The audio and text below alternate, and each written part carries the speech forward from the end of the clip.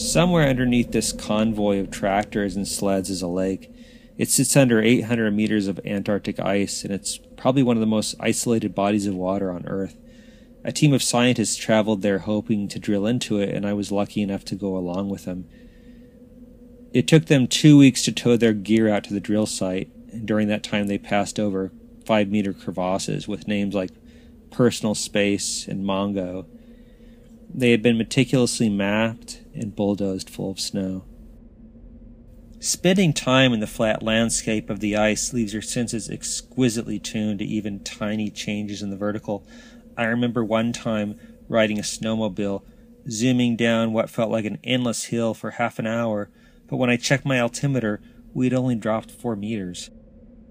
Drilling through 800 meters of ice is no simple matter. Really, nothing is in Antarctica. I sat for hours with the ice drillers as they bored into the glacier. This is Dennis Dooling, the lead driller, looking kind of actually worried that a camera has revealed a hole that has branched into 2, and this would hold up the drilling for more than a day.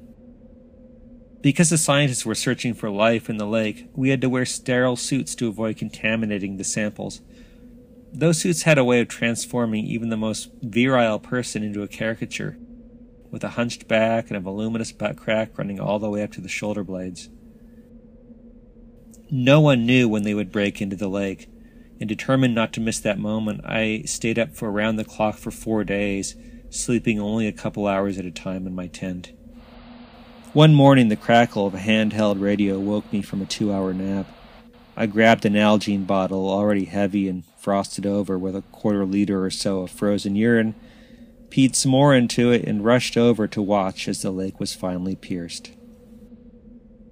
I watched as a video camera, that's the black thing on the left, was lowered down a hole into the lake to confirm that we had reached it.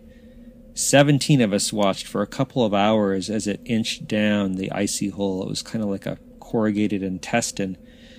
People were nervous since we had already had 2 false alarms, and everyone cheered when the camera finally plunged into brown muck at the bottom. As mud was raised from the lake, dark glops of it spattered onto the snow. This stuff hadn't seen the light of day in maybe as long as 1,000,000 years. And I picked some up, and it was kind of scratchy like wet cement. It was surprising because it looked really smooth when you looked at it. It was like holding something from another planet, and I think everybody wanted to touch it for that reason. People even drew lines on their face with it. I watched a paleontologist slip some under a microscope.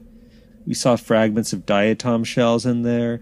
They were signs of life from millions of years ago, and proof that they had found what they were looking for.